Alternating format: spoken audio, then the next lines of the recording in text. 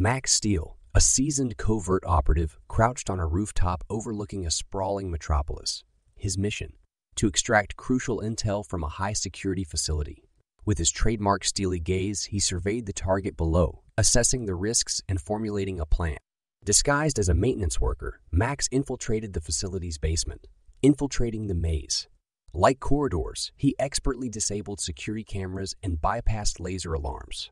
With nerves of steel, he silently dispatched guards with precise strikes, ensuring no alarms were raised. Max reached the control room where the coveted intel was stored.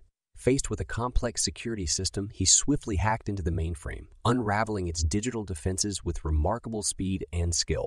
Just as he extracted the data, an alarm blared, signaling his presence had been detected.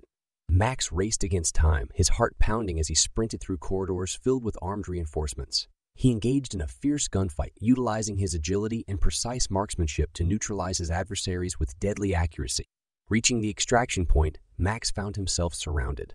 Unfazed, he unleashed a barrage of martial arts moves, incapacitating his opponents with a flurry of strikes and evasive maneuvers. A helicopter descended from above, and Max leaped aboard, narrowly escaping a hail of bullets. With the intel secured and the mission accomplished, Max Steele disappeared into the shadows, leaving behind a trail of confusion and awe. His name would forever be whispered in hushed tones among intelligence circles, a symbol of unwavering courage and unparalleled expertise. Ready for the next assignment, Max vanished, a phantom in the world of covert operations.